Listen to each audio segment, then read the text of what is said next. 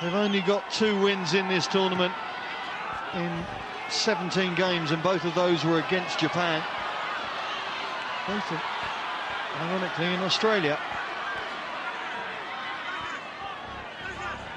Siniola steps in and gets his kick away, but it's not going to get them hardly any yardage at all. It has to be said. It's a line-out for Ireland in the USA 22, and opportunity knocks.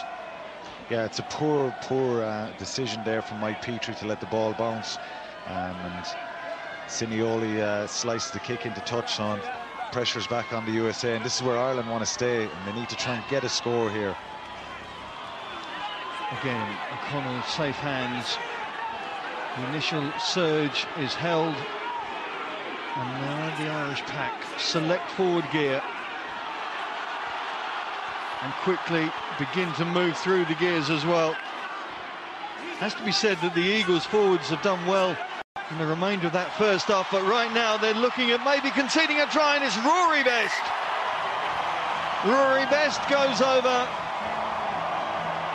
Well, the power of the forwards paying off there, and the hooker, well, he's had a very positive first half, and now he's got himself on the try board as well. Yeah, he's played very well tonight, Rory Best.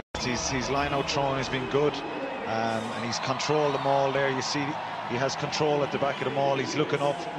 USA are on the back foot, and just about a turn, and he breaks off the side and powers his way over. Well, Best scored his last test try against the USA 2 years ago. He obviously enjoys playing against the Eagles. Ireland will be very happy to get that second try on the board. Yeah, they'll be pretty pleased after just conceding a penalty to the USA, so it's a more positive outlook on the scoreboard now.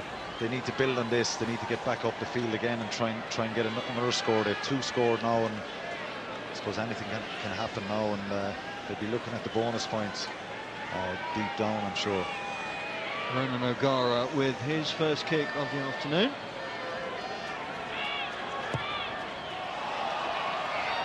They are not in sync at the moment.